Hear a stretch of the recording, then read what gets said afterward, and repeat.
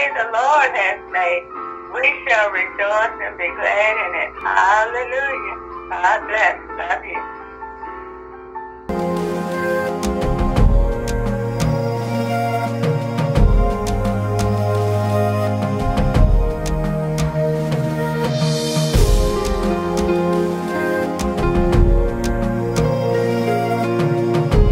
Hey everybody, I'm glad you're back and I hope you're enjoying the video. We've been talking first about hell, right? Now we're talking about heaven, because that's where everybody want to go, right?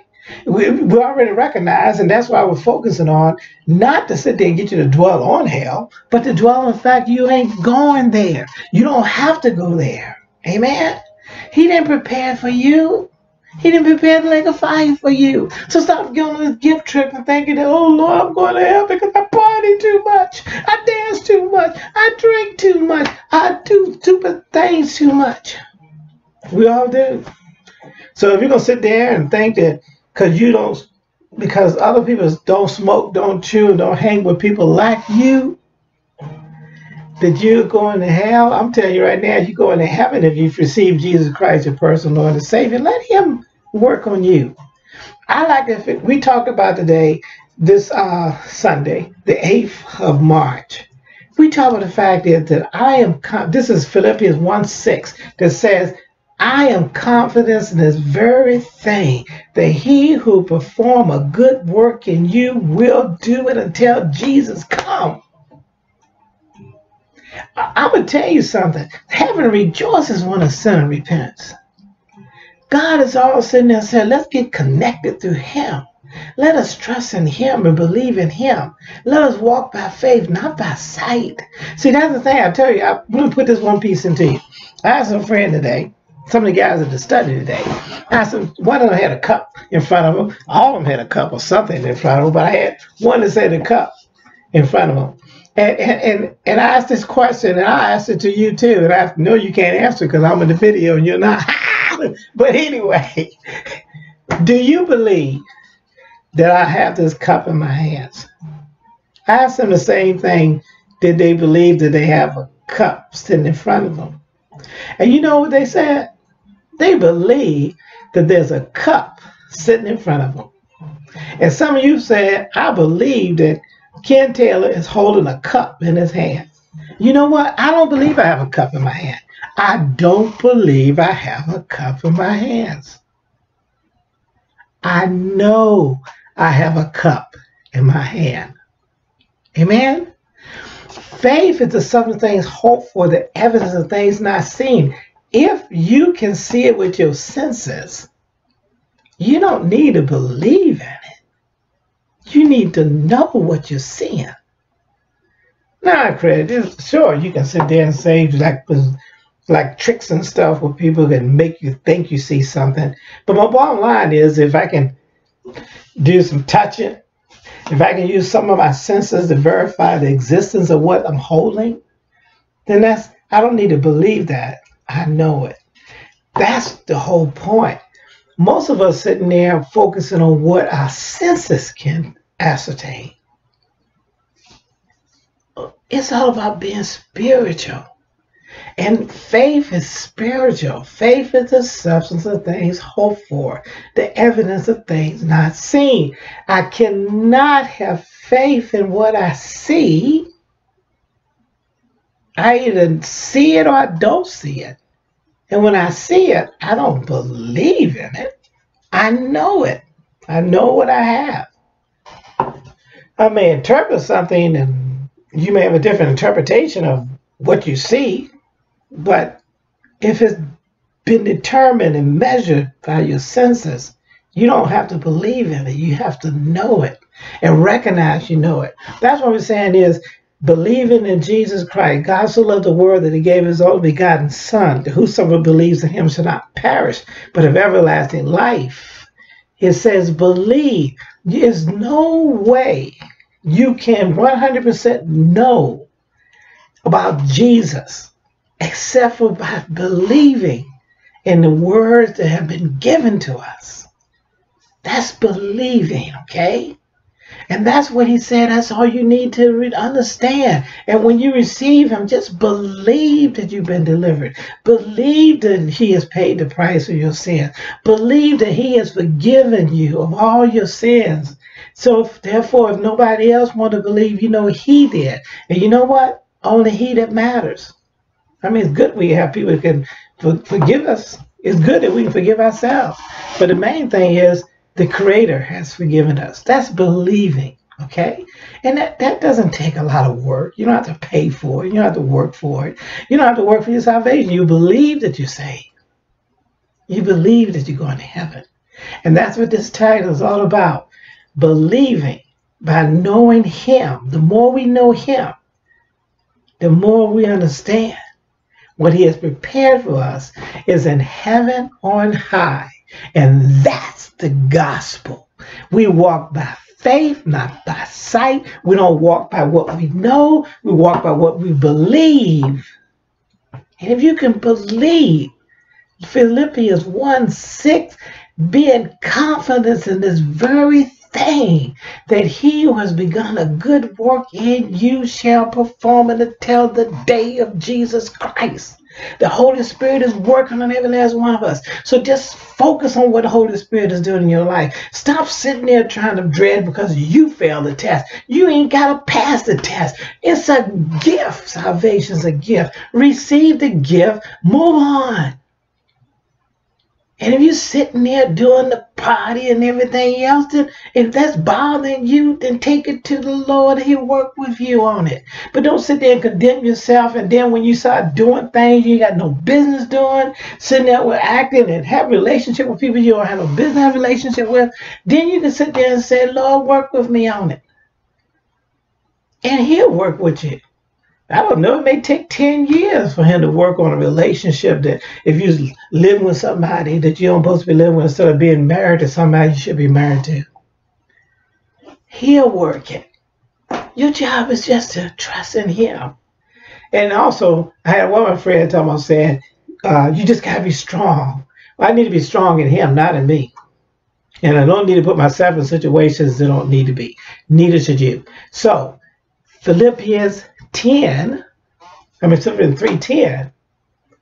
that I may know him and the power of his resurrection and the fellowship of his suffering, conformable unto his death, as I know him and the power that he has given me. Heaven is got my name written in the book. Amen. All right, I'll see you later. But I hope you enjoyed the video and continue to come back. Also, we also came up with a new text to give. If you ever want to give, you can just use that number and text. You can give to us and have our ministry keep growing and do the things of God. We enjoy you. We appreciate you. And we hope you keep coming back. Amen. I'll check you later. Bye-bye. All right. Brother Jackson, let's go. What you got, sir? Father in heaven, Lord, you are welcome here. Make this holy ground.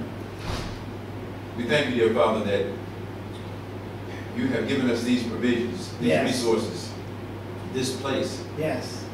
That we can come and leave the rest of the world outside. Yes. And study your word. Yes. For your divine reason, you have chosen us to be here, to fellowship, and to grow. Yes. In your precious and holy word. Yes. To learn about your precious and holy Son. And to have a precious and holy relationship with you. Yes. We thank you for your love, your mercy, your compassion, your grace. Your grace. Demonstrated through your Son, Jesus Christ. Yes. Who died for all mankind. Thank you. So that we would all have a way back to you. Back to you. Father, in all of eternity, we could not thank you enough for what you have done, for the love that you have shown, yes, for the mercy that you continue to display, yes, and for the grace that is freely given to those who believe. Come on. And we thank you that we have this time, yes, this now, time, to learn even more, to get additional revelation. We just ask that you give us the divine wisdom. Yes. To not keep these revelations to ourselves, come on. to gift those to others. Yes. Use us according to your will and your way. Yes. Now, the words that Pastor Taylor has, we know they come from you. You, yes, Lord. Prepare our minds, prepare our hearts, prepare our ears, prepare our spirits. Yes. That we may hear what you have for each of us. Each of us. Not just in this room. Yes. But for those who will hear this message later. We say all these things in Jesus' precious and holy name.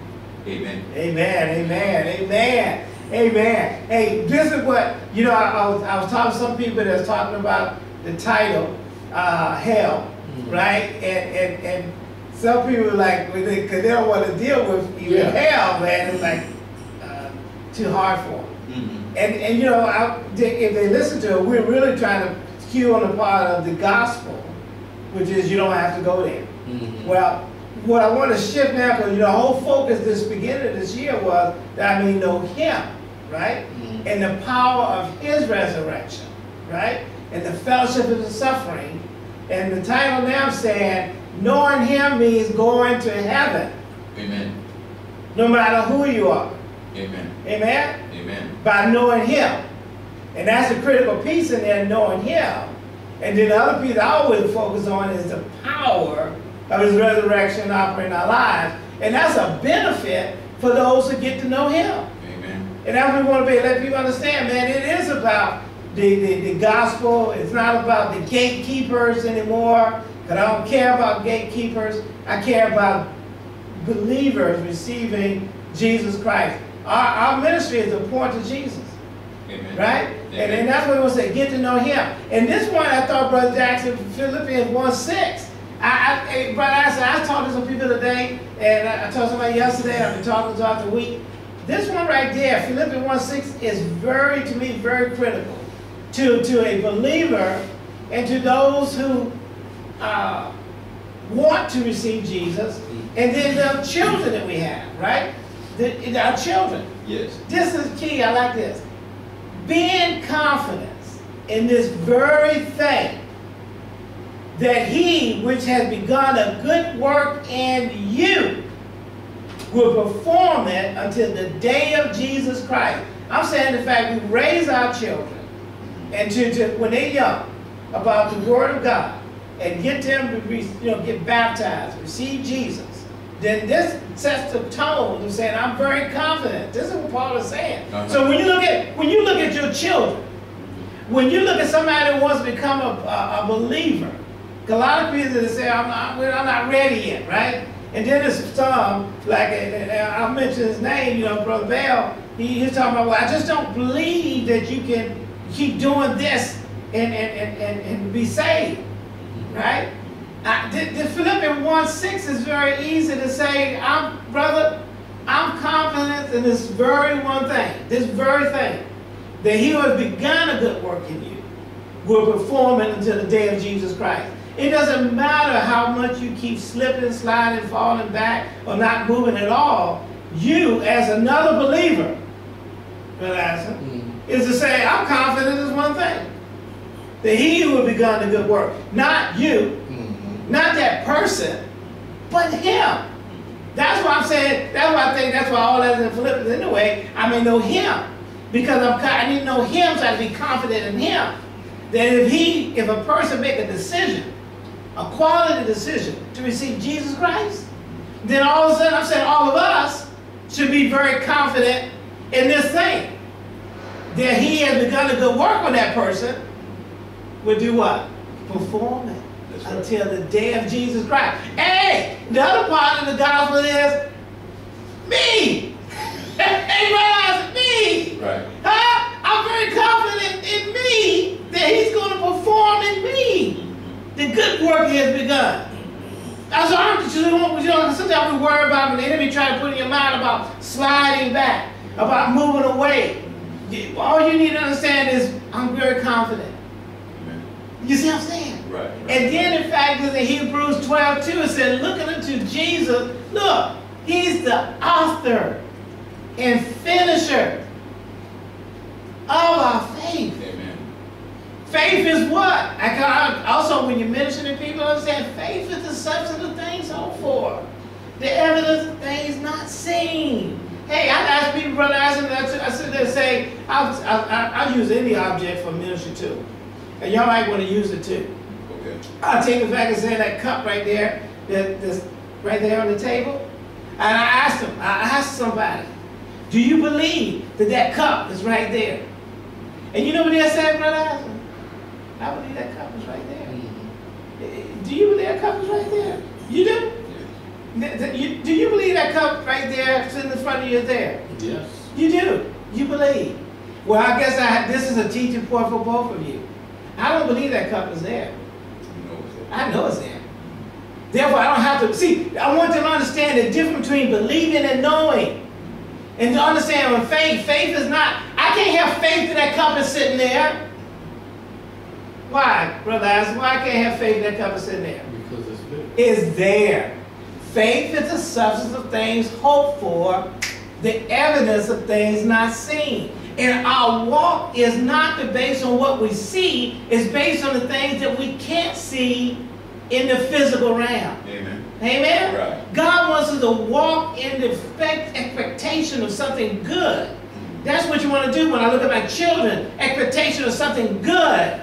You see, Brother Isaac, my children are saved through Jesus Christ. My faith is in Him who has begun the good work in Him or in them.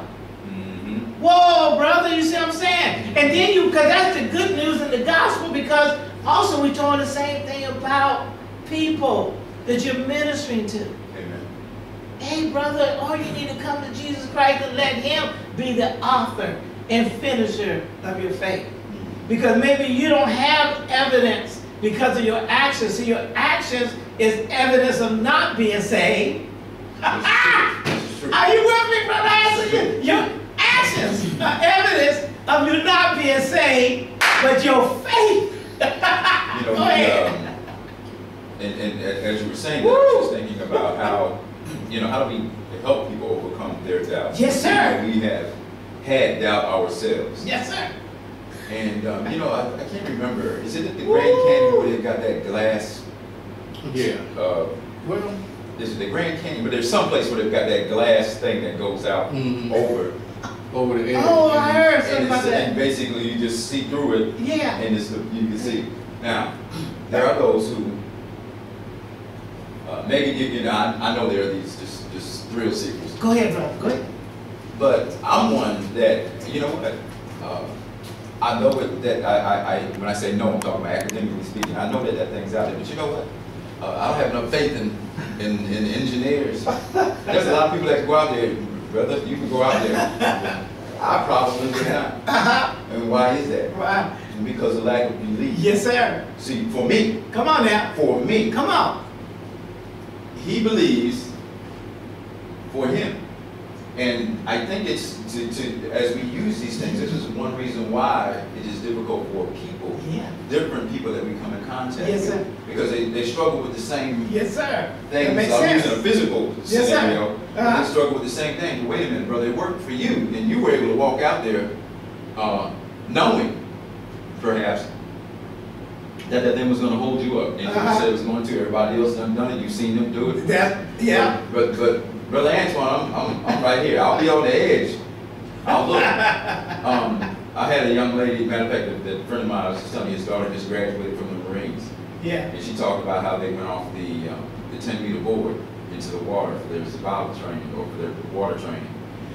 Now, when I was at school in Colorado, I did not go off the 10-meter board. I told them, and as they tried to send people up that thing, I told them, I'll throw every one of them off this thing. I said, I know which way I'm going. I mean, when I say I knew which way I was going back down, let me tell you something. I had it already in my mind how I was taking folks out when they was coming. I did. I don't know. You know how you see the movies where it's like Denzel? He figured. I ain't lying. I had it all figured out. I knew how I was taking people out. That's a difference, And but if we can, I think for me, what this is telling me is understand, because we get frustrated when people aren't just saved by the drugs, don't we? Right. But that's kind of how some people are. Hey, it may have worked for me for whatever reason, right?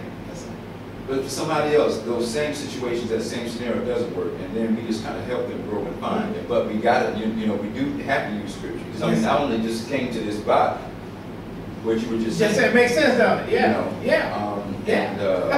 And I just pray for people who are struggling. Yeah. And who are lost. And maybe like me. Hey, you were right there. You were right there. You're right there. And all you had to do was take that. Come on now. Yes, sir. faith, Yes, sir. Yes, sir. And you would realize. Yes, sir. Yes, sir. Okay. Yeah. So amen to them. Amen. And the thing about it, like in using that good example, with the people that trust in that glass over the Grand Canyon, they based on the testimony or observation of others who have walked out there. So they're confident in this thing because they have some evidence. And technically, some of the other evidence would be, before you walk out there, you put your hands on it. Walking out there can give folks a confidence. If someone walks out there and nothing happens to them, and they're sitting there observing, that'll give them some confidence and faith to actually step out there and do likewise. Yeah. But I'm with brother. I'm with you. Yeah. You can step out there all you want. I don't need you to take a picture for me. I'll look at that. Yes, sir. I don't need to be sitting up there, where if that thing fails, that's it. Right.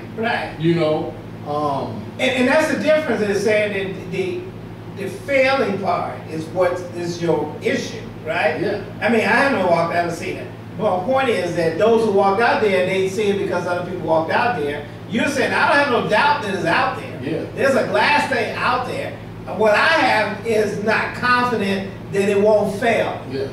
It worked for me. Exactly. And for those who hear this later, I'm not sure exactly Grand Canyon. I just know that I've seen a photo of this thing, and I'm not sure if it's at the Grand Canyon or not. There's quite a few of them. There's some in skyscrapers, where you can step out and you're like up there on the 50th floor or something like that.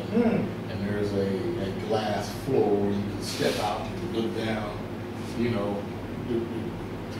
How about that one that's on for that. Vegas ahead that looked like it's gonna fall? It's just like a little rail. Oh, and it just dropped and you kind of lean forward a little bit. Yeah, that's ridiculous. That's scary as heck too. That's ridiculous. Right. I mean, I have no purpose. Woo! Even that. Would that fail? Yeah. At the amusement park where it's an elevator dropping down. Yeah. And I've had dreams about elevators, just falling. Why would Yeah. I want to put myself, for fun. in that? Now, I can ride a roller coaster. Right. But that particular one, Brother Addison ain't going to never get on Yes, that. sir. Yeah. There will not be no simulated elevator drop with Brother Addison on that. Exactly. I'll watch it. Probably wouldn't even let my son get on that thing. Right. Despite how much he wanted to get on it. And the other thing too about some of that is tempting. You're testing. Yeah. You're tempting. And at least in the faith is we're not tempting God. Remember that's what the devil tried to get Jesus to do, to tempt the Lord. But what we're walking in faith is not tempting, it's just saying I'm having this confidence in what you're gonna do, Lord. Right, not in myself. Come on.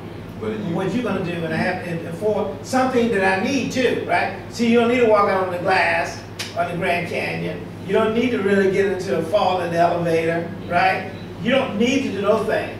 But I do need other things to include my salvation. That's right. Come on, bro. That's right. It's a difference of expectations, That's right? So that's what I'm saying. So he's the author of his faith. And then other part I said Ezekiel 33, the fact that I say unto them, as I live, says the Lord God, I have no pleasure in the death of the wicked. And when we talk about death, we're not talking about physical death. We're talking spiritual, right? Right. That disconnect. He has no pleasure in that, right? And we need to know that in people we minister, because the whole purpose of preaching the gospel, right? Now, last week we was talking about the hell was prepared for the devil and his angels, right? Yes. So I'm saying as the shift, I'm trying to say now, so I said knowing him means going to heaven. Let's focus on forward now, going forward on what does it mean to be saved and what is being prepared for us. Okay. Right? See, we're not prepared for the great white throne. We talked last week, right? That's not for us. That's for who, Brother Aslan? That's for For those who did not accept Christ. Or for the dead. Yeah. Which means those who didn't accept Christ, right? Yes. That's for the dead. Remember it said the dead was brought before the throne of God, right? We're not going through that because we're not dead when we receive and have the faith that I'm alive in Him. Amen. Amen. And that's all I have to do is believe. Not knowing that. That's why I think some people have a problem because I need to know Brother Addison. But no. Thomas had to know. Thomas, when Jesus, when the other disciples, just like that glass head, the other disciples saw, or the apostles saw Jesus. He came and they worshiped Him and they fellowshiped with Him. And Thomas came and Jesus wasn't there and they told him, yeah, brother, you had 10 people. 10 people. Because it was 12 altogether. We lost Judas, right? So then we had 11. When Jesus showed up, 10 of them were there when He first showed up. Amen. Those 10 people said, bro, it's almost like if you came in here and I said, Jimmy here, man, he just walked through this door. He just walked through the wall, man, and came in and talked to us. You know? And you're like, I ain't seen him in a minute. No, I don't believe Jimmy came in here. Right. And Brother asked him, yes, he was in here. And you said, no, I can't receive it. Which is what Thomas did. Right. And then Jesus showed up. And then Thomas believed. And he said, blessed he who believe and have not seen, than he who have seen and believe. That's what God said is a blessing, because now you're exercising that faith on everything. Because the Bible said, brother, I said, the just shall live by faith. He's talking about we're supposed to walk in expectations of good in God, and what God is going to do for us. Amen. So let's focus on this. And you got it, Brother Jackson. This is John chapter 14, verse 1. You can read that, and we'll interrupt you as Brother Addison sees fit. All right. Let not your heart be troubled.